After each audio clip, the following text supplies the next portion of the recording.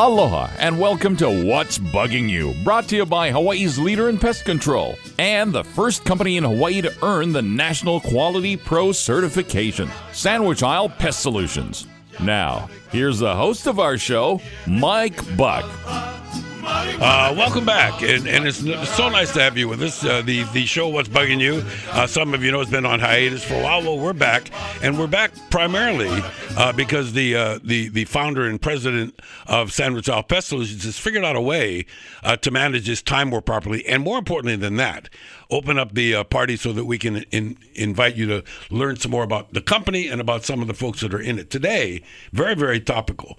As you know, that we've had in the news, dengue on the Big Island, the dengue fever, and now this Zika virus. It is such a coincidence that we are able to introduce you to Dr. Marisol Quintanilla, or Quintanilla, if you want to, in English. She is an entomologist. She's also she's a certified entomologist and also the director of training at Sandwich Isle, and she's from Michigan. That's where she got her PhD. But you'll find out very soon she's not from Michigan. She's from Chile. Aloha. This is so interesting, Marisol. We met the other day out of the office, and I was so kind of surprised to find out what a route you took to get to Hawaii. I think people should know, how did you go from your country in South America to come to Hawaii? Okay, well, my family owns a grape farm in Chile. I started studying agronomy, agriculture engineering in my country. I decided I wanted to finish my studies in the United States. So I did my last year of undergrad in Andrews University, Berrien Springs, Michigan. From there, I was invited. I was requested to do a master's with an assistantship at Michigan State University. And so they were really well traveled. Yes, when you say in your country, how old were you the first time you left Chile? The first time I left Chile, I must have been maybe 12 or 13, and we went for a vacation to Florida, to Miami. That was my first time out of my country, and that's when the first time I knew what hot was. Okay, and yeah, really. And now you hear it. Now you only know what hot is. You know what humid is. How similar are the climates to home? Well, not so similar. In my country, it's a lot drier, at least in the central region where I'm from.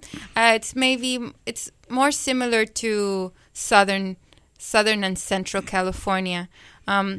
But a lot of the crops we grow can be grown here, like avocados and oranges.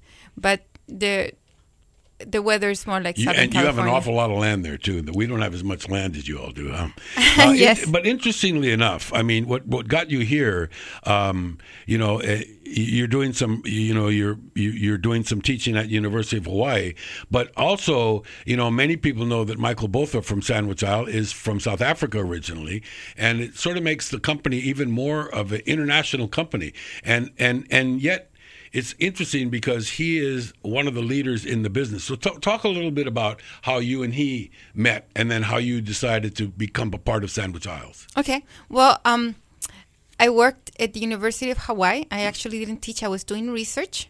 I was a research faculty. Mm-hmm. And what were you researching? Well, I did a couple of research projects. Mm-hmm. One of them was on green onions, finding sustainable management practices for green onion pests and diseases. Mm-hmm. And another one was on tomatoes, also finding sustainable management practices for tomato pests and some viral diseases. I know we could spend literally a whole show talking about chemicals and pesticides and things. It's pretty interesting. There's been a big shift in a lot of that, hasn't there? In studies like you're talking about, what works and what is friendly to the environment and friendly to the planet. That's right. Yeah, we want to get that balance, so that what works and it's also friendly to the environment and the planet. I know a little something about Marisol that you don't know, but you're going to find out in a minute.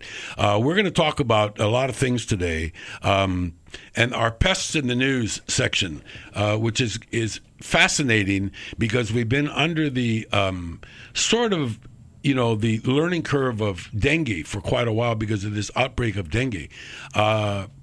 And Marisol, you know a lot about dengue. Yes. You had it. I had dengue in 1987 Wow. in Brazil. Okay, Yeah. so I want to play you a little something that we heard on CNN the other day, because isn't it sort of interesting? You can explain as the entomologist in the room. The dengue virus, the dengue fever, and the Zika virus are carried by the same mosquito? It's carried by the same mosquito. Yeah. Yes, Aedes. It's the one that looks like a zebra, black and white striped mosquito. Wow. And it can bite you during the day. Okay, and what about at night? We'll find out about that, and we'll find out some other things. But first of all, I want you to listen to this as part of our news segment. In the news, this is from CNN. This is a little primer, if you will, about the Zika virus. Here's what we know about Zika. Some of it will frighten you, but maybe not as much as you think.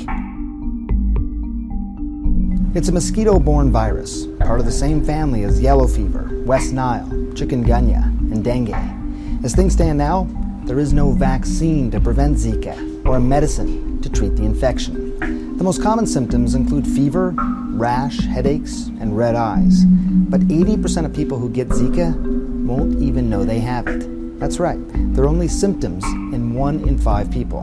Now, the virus is spreading quickly across Central and South America and the Caribbean. What makes Zika so scary is this alarming connection between the virus and microcephaly, that is, babies being born with heads and brains that are too small. In Brazil and several other Latin American countries, they've become concerned enough they've asked women there not to get pregnant. In the United States, pregnant women are being told to postpone travel to any of these countries. In case you're curious, this is the bloodsucker everyone's after, the female Aedes aegypti. She's an aggressive biter that, unlike other mosquitoes, feeds mostly during the day.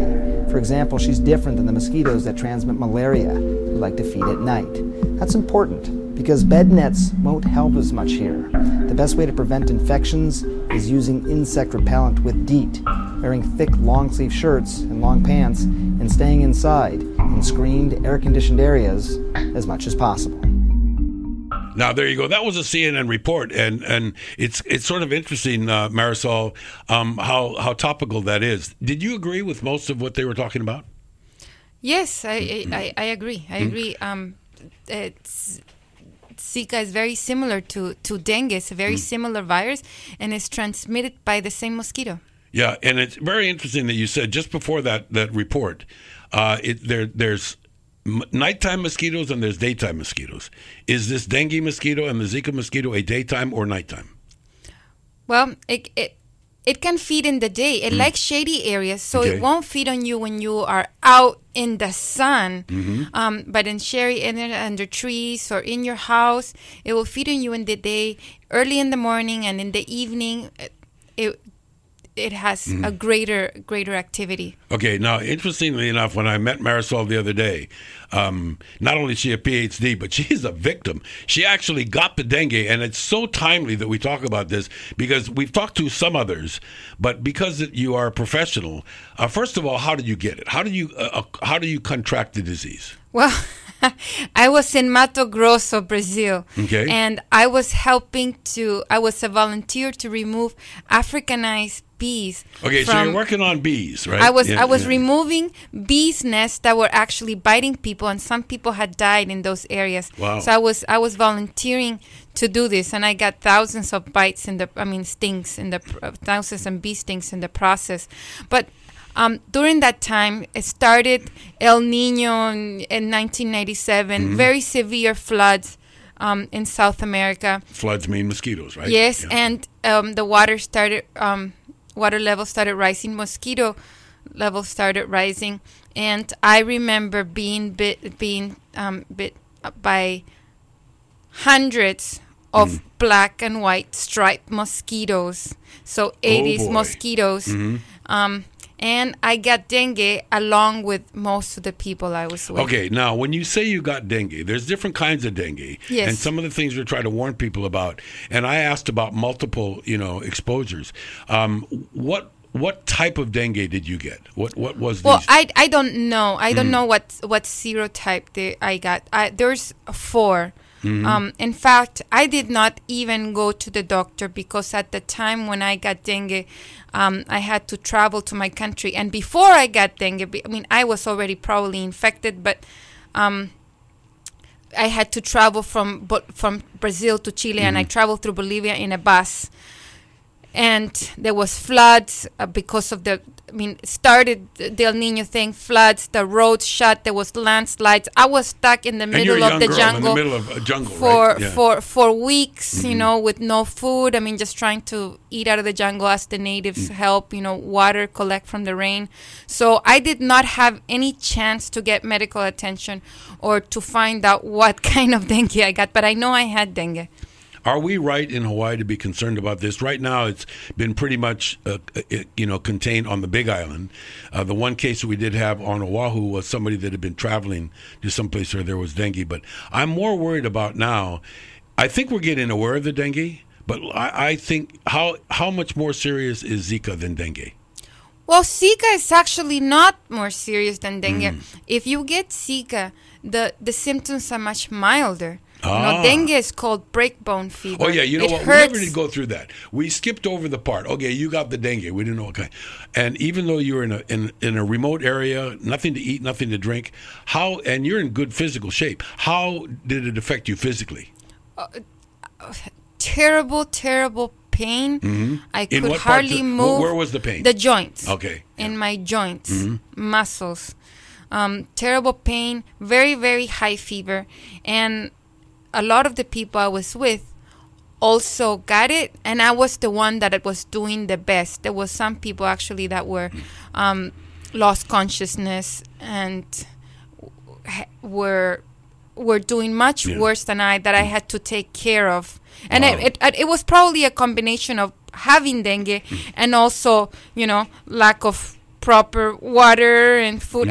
We were stuck in the middle of the jungles, because of floods and cut bridges and landslides. That's so why the it was a combination. Part, right? Well, the break bone that's dengue. Dengue is the break bone fever. It really hurts the joints. So Zika is much milder, but Zika comes with a twist because Zika can It is suspected now that it could increase the chances of a baby getting microcephaly. Yeah, which is very, very scary, isn't it? Yes, it's the baby would be handicapped for life with mental retardation, and it's a very difficult thing.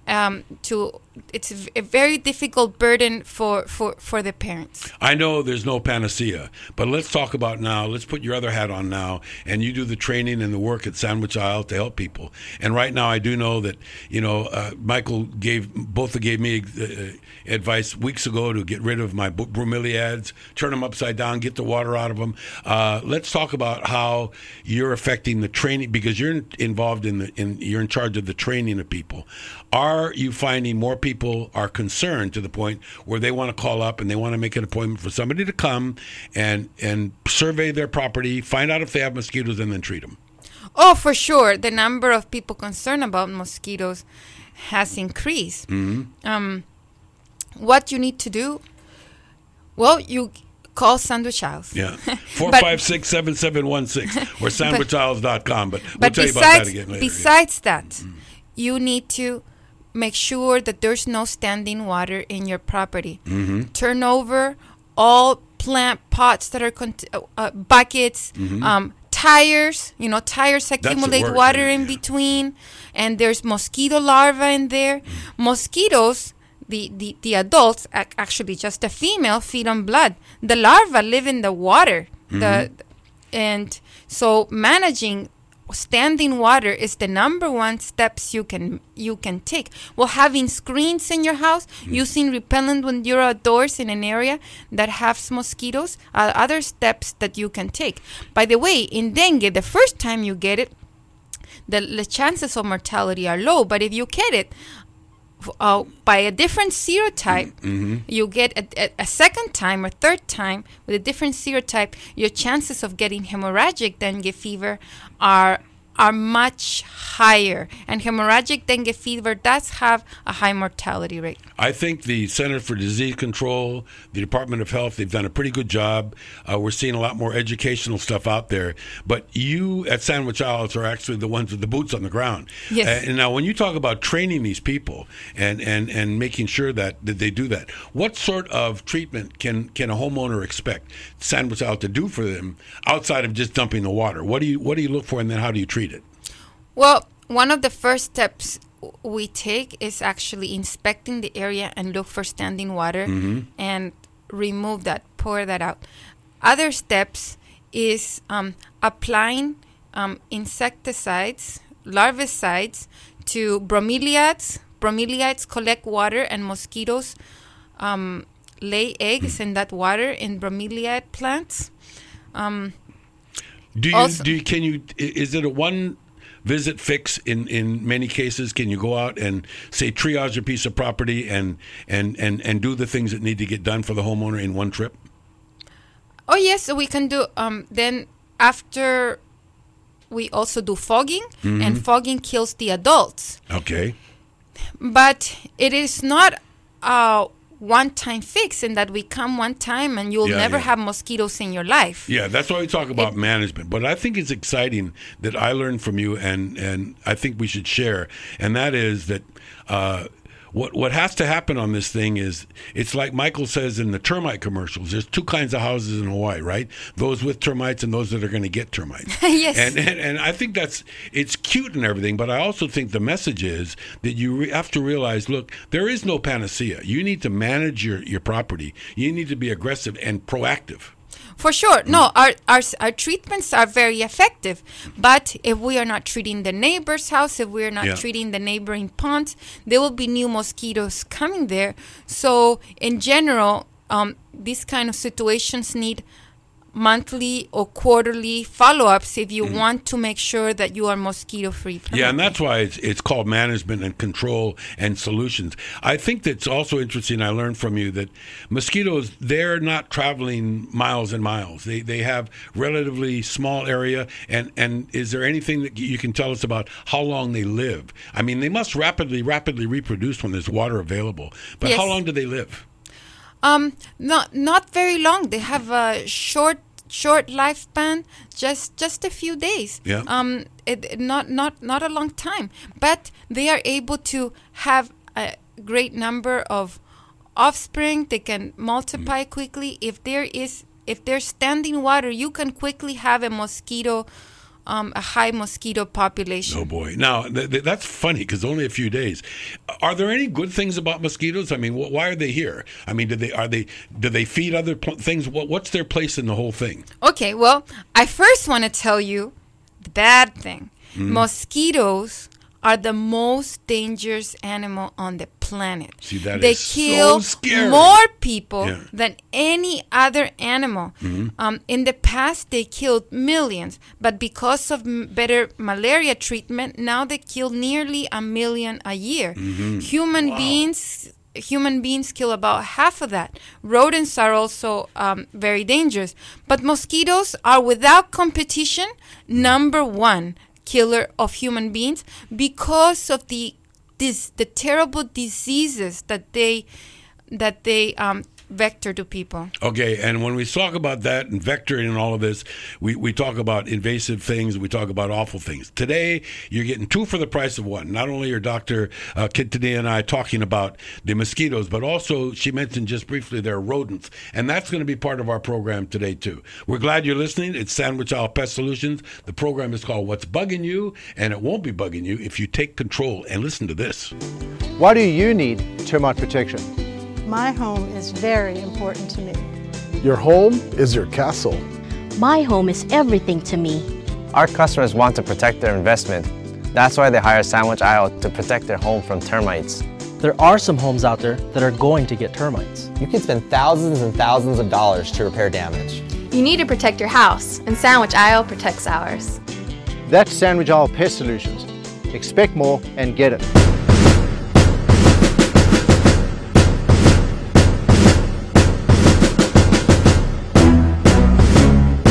Now it's more of What's Bugging bugging you? That's the ants come marching in, whether you like it or not. And it's sort of interesting because, you know, when you think about a pest control company here in Hawaii, it used to be only mosquitoes. Everybody's worried about termites. Everybody's about worried eating their house. But now it dawns on us, and we can talk because Dr. Marisol Quintanilla is an entomologist, certified board entomologist, director of training is what her job is there. And we just found out that the mosquito, the lowly little mosquito that only lives for a couple of days, is probably the biggest threat on the planet. Isn't that yes, scary? It's the most dangerous animal on the planet. And it's such a little thing. And only it's here for a while.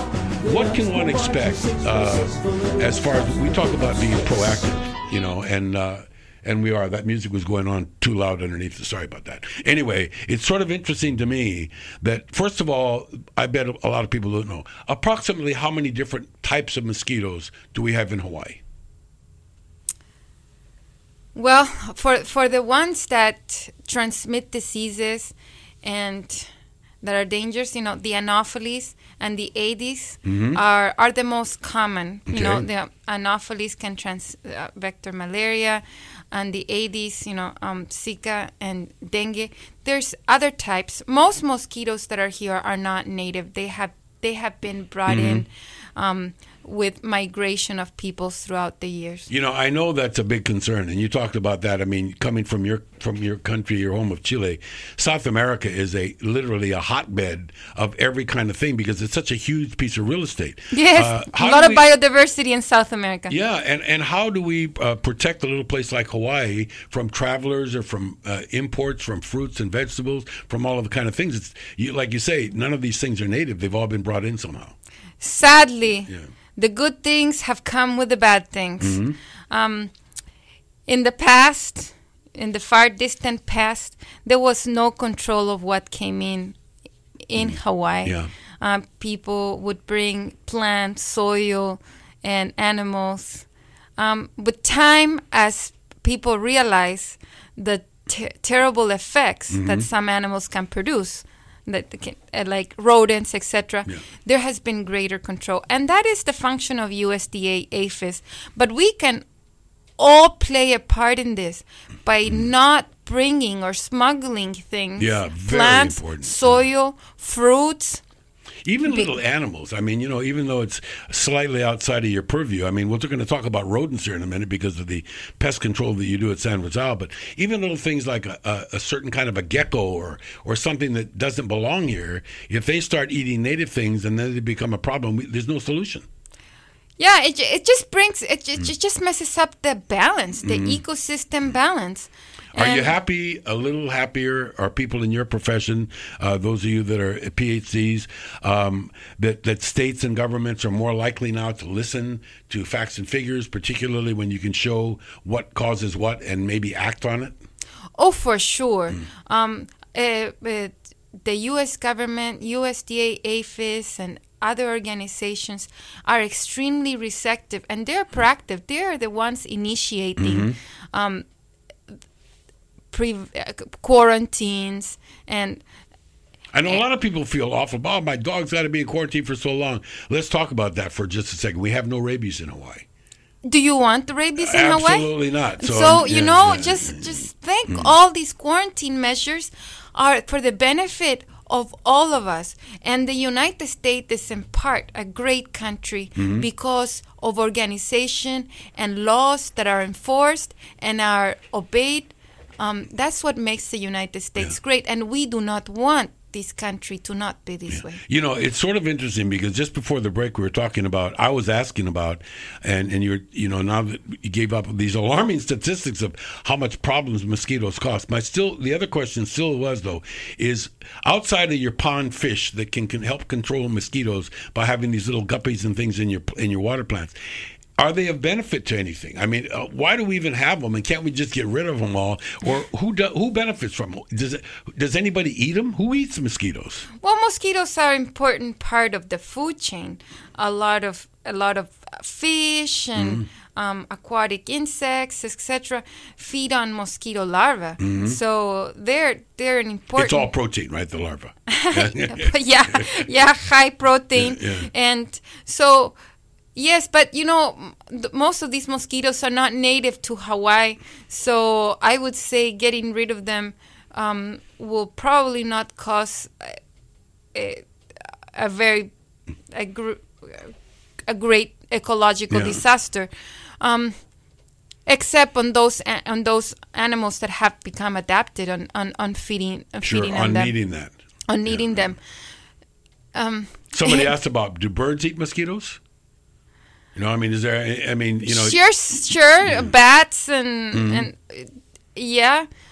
There's okay. Since you said that word bats, let's put on a different hat today because we're actually trying to cover two areas, more on the Zika virus and the dengue mosquito. But one of the big things that you do at Sandwich Isle, I know, is help restaurants, buildings, and homeowners on rat control and rat and rodent control. Huge problem in Hawaii. Tremendous. And we have some big ones. Yes. Yeah, the biggest commensal rat, that associated with human dwellings is the Norway rat, and they are very large. And rodents, they are just partners with mosquitoes. They're also among the most dangerous animals on the earth. They eat okay, wait. We know that in a mosquito for dengue and for Zika and all of these other things, malaria, you're going to get bitten. Do you need to get bitten by a rat to get sick from it? Or no. What's the problem? Well, rats, first of all, they feed on about 20% of the human food. They consume about 20% of the food. So they're just a danger to us just plainly because they endanger our food security. Another thing is that some rodent diseases can be vectored through their fleas, like happened in the Black Plague during the Middle Ages that killed about 1/3 of Europe populations. Millions and millions and millions of people. You couldn't even bury them as fast enough as they were dying. So yes, and rodents transmit some viral diseases that you can get, like antivirus, that you can get from their urine, and just inhalation is enough. Just smelling their urine. Some of the diseases can be transferred through feces, urine.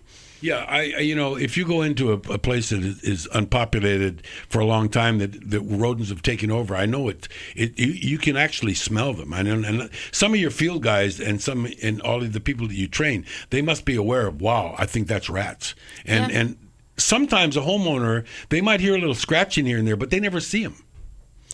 Yeah, well, rodents are a little bit like ninjas, They want to stay away from they don't want us to see them because they know exactly what we're going to do to them if we see them.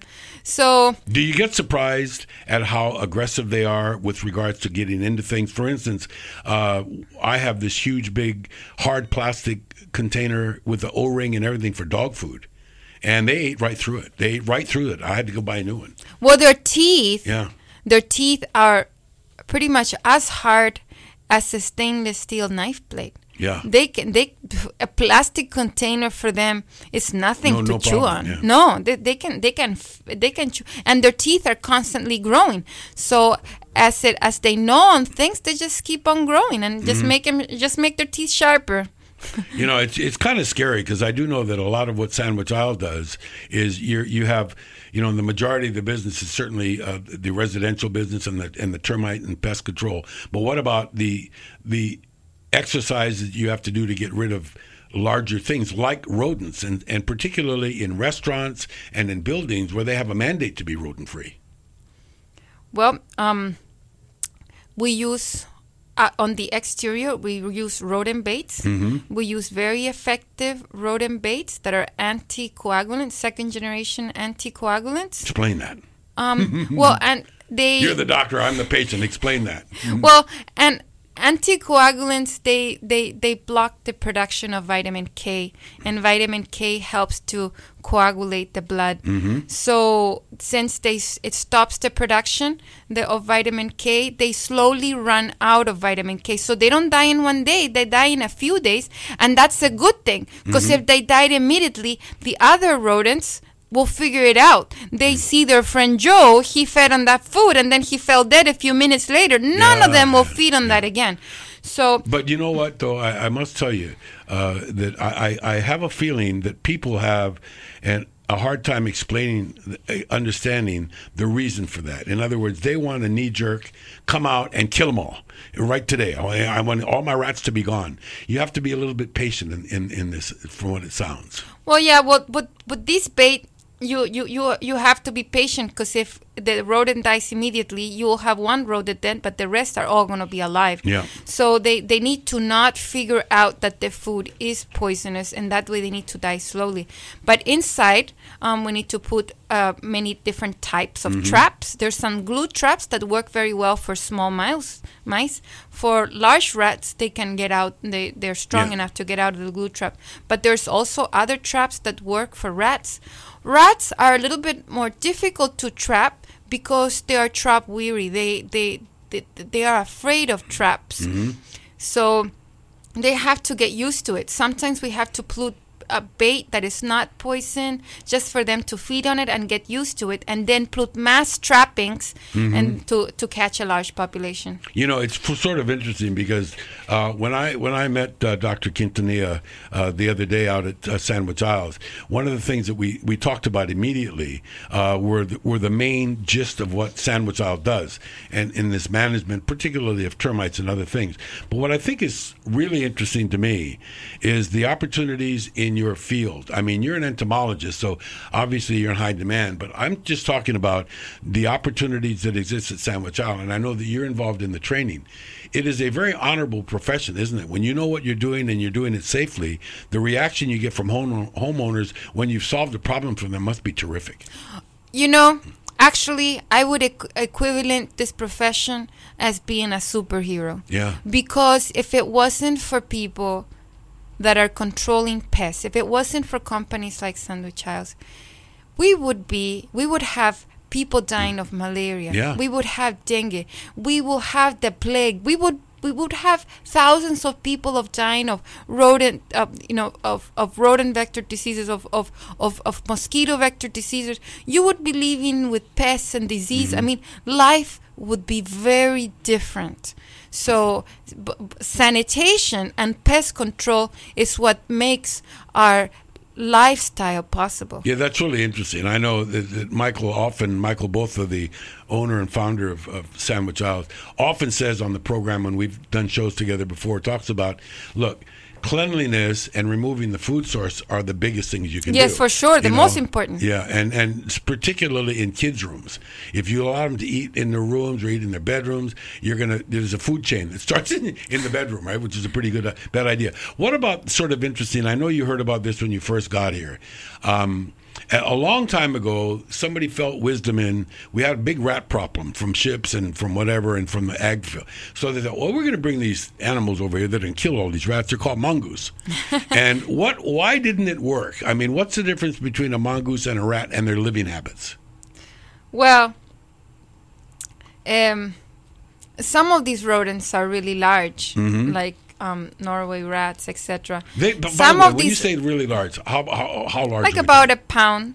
Yeah. Like about a pound in weight. Yeah. And a lot of these rodents, like roof rats, are arboreal. They're walking on the trees and on the roofs, and they don't really come in contact with some of these mongooses, which are on the ground. Yeah. Primarily. So, I am sure they have eaten some rodents, but it wasn't the fix. It wasn't the fix. Somebody once told us, well, one of the problems was some of them eat during the daytime and some of them eat during the nighttime, and unfortunately, the main mongoose and the main rats don't feed at the same time, or they're not wandering around at the same time. But then they become a problem. So now we got a mongoose issue. What do we do about mongoose?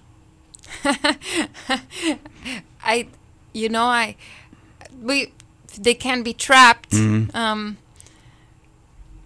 think maybe, and when you say trapped, I want to tell you another thing. I was blown away several programs ago with Michael Botha the amount of feral pigs and things that are being managed. And Yeah. I mean, so at Sandwich Isle, you can go from this tiny little microscopic, almost a bed bug, which is another thing we haven't talked about yet. Yeah, well, bed bugs are like the size of an apple seed. Yeah, isn't that interesting? Yeah. And all of a sudden, we go up to something as big as a feral pig. So Yeah. I guess that's why I say, when you say that people are superheroes, people who get into this business, it can be quite rewarding. For sure, and it gives a lot of intellectual satisfaction. People are getting trained, they're having classes, they get Department of Agriculture certifications. It's like going to college. Yeah, and that being said, what are you still doing on a regular basis at University of Hawaii? Because you did your research there. What sort of umbilical do you still have there? Well, right now I'm in a non-compensated research faculty, so I still have access to the university's research facilities and libraries, and I'm still active with some research projects in University of Hawaii. Are we a good place in Hawaii to do some of the research that's being done that can benefit other locales? I mean, For sure. Yeah, I'm guessing the answer's got to be yes. Yep. Hawaii is like the big brother of all the other U.S. Pacific islands. I mean, even islands that are not in the U.S. The research done here is then extended or used by other Pacific islands. Besides, Hawaii it's one of the only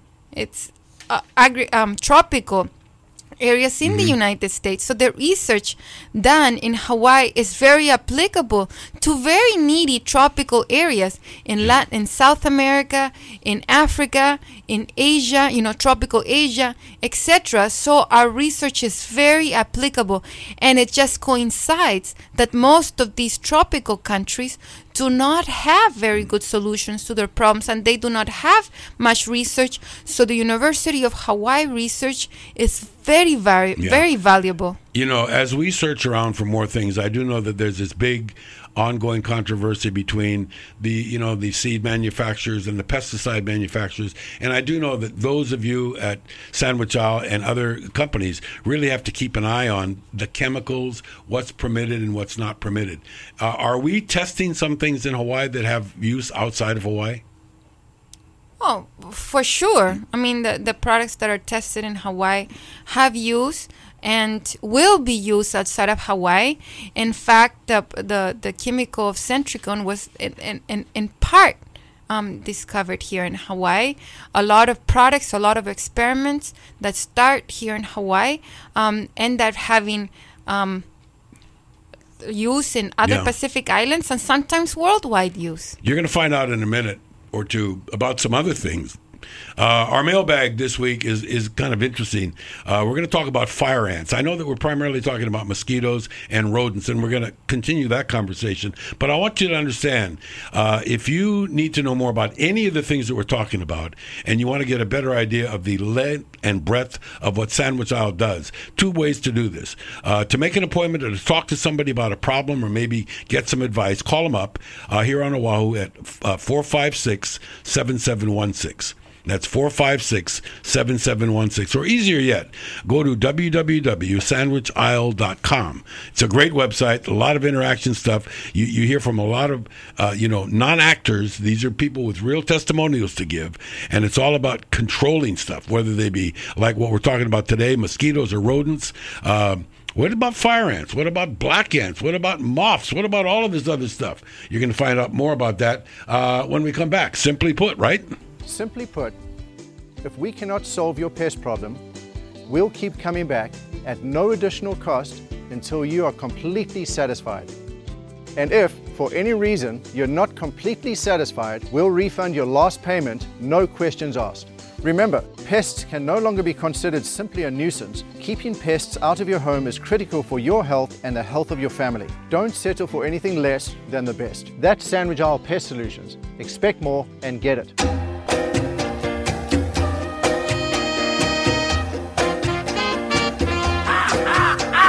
Oh, yeah. We got all of these birds and bees in the background. It's sort of Sandwich Isle music. One of the things, one of the new, trademarks of Sandwich Isle is you can expect more and get it. And that's one of the main reasons why I want to let you know. Dr. Marisol Quintanilla is a certified board entomologist and a recent addition to the growing staff at Sandwich Isle. And I guess if people could just realize, Marisol, what a field that you're in and what a service is needed, it doesn't seem to me like it's a job that's ever going to be done. In other words, as long as we're on the planet, there's going to be problems. And one of the things that I think is important, not only as a career opportunity, because I do know that you guys are expanding, you always have opportunities. What's the best way to hook up and find out what kind of jobs are out there and how to apply for one, and then what to expect as far as being trained if you don't know anything about it but want to learn? Okay. Well, there's several positions available at Sandwich Isle at the moment. Some of these positions can be found in Indeed, and also you can go to Sandwich Isle website. You can call the number. Yep. 456-7716. That's right. And I found out this. It's continually recruiting, and it's recruiting because lots and lots of your people come in at an entry level, learn other things, move into a different department, take on bigger responsibilities. So that's always creating a need for new people to learn about this business. That's right. As people are trained, as they get certifications, they move up. They move into manager positions, etc. And also, we are expanding. So we constantly need more techs.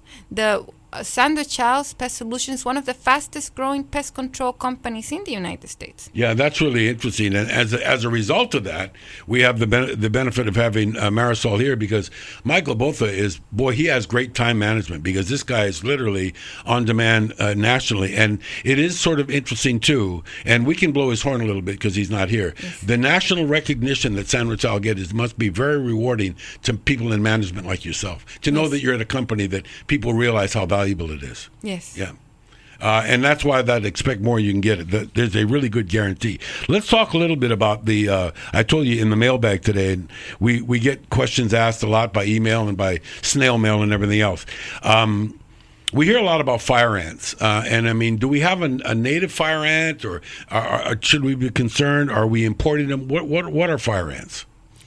Well, the red imported fire ant is not yet a problem in Hawaii. We have the little fire ant, and that is a problem in the Big Island and in other areas. But the University of Hawaii is doing a great job with it. There's a researcher called Cass Vanderwood who has dedicated his life to little fire ants. It's amazing, isn't it, what some of you choose to specialize in? Yes. I wonder if why do you want fire ants? Well, because there's a problem. He wants to be part of the solution. Oh, yes, of course.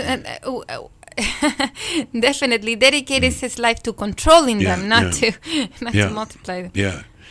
But I still think it's sort of interesting, because there's a lot of things that we talk about here that we have or we don't have, and I think it's a pretty fine balance. So that's why I want to get back to a thing that we talk about a fair bit, and that is with regards to rodent control or rodent handling. I know that people are embarrassed to even say that they have rats, and they feel like they've caused it.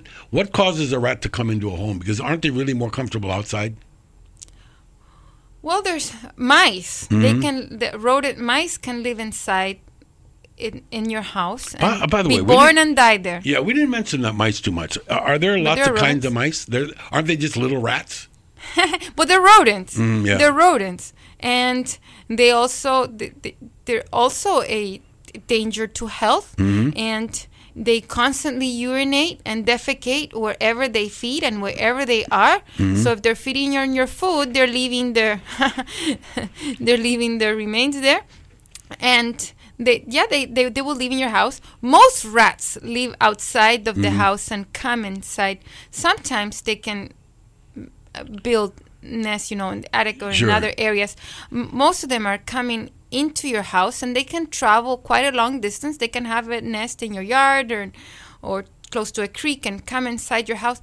If they can come in through very small spaces, 1/4 that's of an amazing. inch. That's truly, I was, Michael Botha tried to explain that to me many, many programs ago. How in the world can this thing that looks about as big as a softball get under a little door with a 1/4 inch clearance? Well, the head, it's triangular with a pointed snout. So they fit in their snout first. Yep. And I guess they know if the snout goes. If the snout goes, the whole body goes. Yeah, They just kind of squeeze through it. Yikes. And they get so sealing your house up underneath the door, like the door entrances. They can get in there, windows, sometimes small holes where the electric cables come in or pipes. That's enough for them to enter. Okay, now if you need to know more about that, I'm pretty soon. If you need to know more about that, I think it's kind of important that you either get online or make a call. And I want to talk about what I said a moment ago, and that's the embarrassment factor. People don't like to admit. They certainly don't want their family and friends to know that they have a rat issue or even cockroach issue. I mean, I do know that if we could isolate one thing that drives people the most crazy in Hawaii outside of termites eating their houses, it must be roaches. Well, no need to be embarrassed about roaches because in Hawaii there's roaches everywhere. But it is possible to manage them inside your house and outside your house with baits, with sprays, and through sanitation. Yeah, I think also, and that's one thing that I know that Michael pounds in there, and one of the takeaways that a lot of your homeowners will get when you've had an inspection is you've got a food source. Yes, they need food, they need water. So you need to limit them their access to food and water. You know, there's one more that this is a pet peeve of mine. I want to ask you about. I know it's kind of blindsiding you, but I want to ask you about this thing. It's called the Egyptian meal moth. Okay. You know, and I actually texted Michael both a picture of one that I found in our kitchen, and we thought we got rid of them. What are those things anyway? I mean, they seem to like grains and rice and all of that kind of stuff. Are they a problem? For sure. They're a problem. They'll feed on your stored food, Yeah. and your grains, and your pastas, and your seeds, etc. Do you know that they can get inside a jar? Oh, yes. I couldn't they believe need a it. very, very small entrance. Yeah. But they can't enter into a vacuum sealed jar. Like Okay. if you have a jar of pasta sauce or seeds and they're vacuum sealed before you open it, they can't get in. But into bags and into open jars, they can get in. You know, here's the problem. You know, because everybody tries to save money, right? And they buy, say, a big bag of rice. Oh, yeah. And they're not going to use it. It's going to take several, weeks or maybe even months before they use it all. Isn't that's a food source right there? That's a food chain. For sure. And sometimes already it comes infected from the place where you bought the food, or even from the storage facility. There could be eggs and they hatch. Are there problems with eating those things if they're in your food? Not a big problem. They're not not a big problem, but they leave a lot of webbing in the food and feces and puke, and I think most people don't want to eat that. No, of course. And I guess if the short question is there is no answer, but we have an awful lot of pests to control. That's why. Sure. That's why. Now, a lot of people usually perceive, because before it was Sandwich Isle termite and pest control, and I know that termites dropped out of the slogan, but it's still a very, very, very important part of your business. Talk a little bit about the new rage, about the orange and whatnot instead of the tenting, and I understand that even in the industry there's some changes being made in that area. Yes, well, tenting gets rid of all the termites in the house, fumigation. It does not provide, though, any future control. There's no residual. Okay. It only kills what they're at the moment. Which makes most people happy. That's the panacea, right? But the minute the treatment's over, new ones can here they come in. again. Right. That's right. Yeah. New ones can come in. There are treatments that can take care of local problems. There could be a beam or any part of your house that could have a local termite colony in that area. And there are products that we can apply to kill them. There's some that work like baits, in which if they feed on a powder that is put into the kick-out hole, they carry that powder into the colony, and it brings down the whole colony, kills the whole colony. Orange oil is a contact poison, so every single termite needs to be touched. It needs to be in contact with the orange oil for them to die. But there's also baits that can be used. So there's more. And there's also termite protection. Not all termites are the same. There's the ground termites, there's the drywood termites. For the ground termites, there's a system called Centricon, in which you put baits on the ground, and they find the bait, carry it to the colony, brings down the colony. It will protect your house from ground termites. I can tell you something, as a firm believer in that, even though I'm looking at some other things with Michael and with Sandwich Isle. Sandwich Isle has been taking care of our home for a long time. And the Centricon thing is the real deal. And then I think, and this is to do with now, Marisol, the training that you're doing as a certified board entomologist, is the people that come out to the house are qualified, they're insured, they're bonded, they're licensed, they know what they're doing. And that bait system, it really, really matters. But the big question is, I know everybody asks this, I live in a very rainy area. I don't, but I mean somebody else did. I live in a very rainy area. Does the Centricon system still work even in a wet place? Oh yes. It is effective for years and years. So yes, it doesn't degrade with the rain, and it doesn't really leach. And if the bait gets wet, the termites even like it better. They like it gnarly. They like it the moldier, the uglier it looks, the more the termites like it. Now, explain how that works, because obviously you have these inspection stations. I have in my yard, I think about 30 of them around the house, right? Maybe more, I don't know. But what's the object of them? I mean, that's a bait. And he eats it, but does he also bring some back to his family? But termites are social insects. They have a society. They have the king, the queen, and workers, soldiers, etc.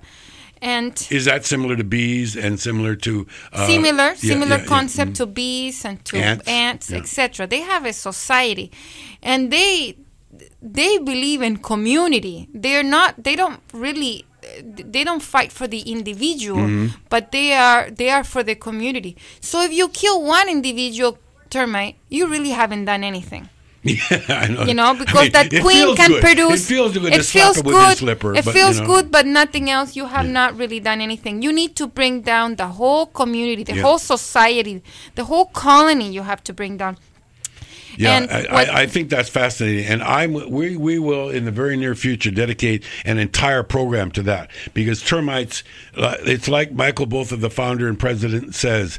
There's two types of houses. One, the houses that have termites, and the houses that are going to get them. I think I want to give sort of a parting message to people today. What to take away from meeting Dr. Marisol Quintanilla and finding out a little bit more about Sandwich Isles. It's not just your house's value of a termite eating your wood and causing you financial damage, but what's the real reason behind pest control about just good for health, not just for value in your home, but good for your health? Well, like rodents, they are dangerous. They can transmit diseases. They will feed on your food when you're not looking, leave their feces and their urine there. You probably don't like that. Yep. Mosquitoes, they can transmit diseases beside being a horrible nuisance pest. Roaches, they can cause allergies. Yep. And besides, they're feeding in your food and defecating, etc. In other words, we have a lot to talk about coming up, don't we? Yeah, so there's a lot of things that affect your health and affect your quality of life.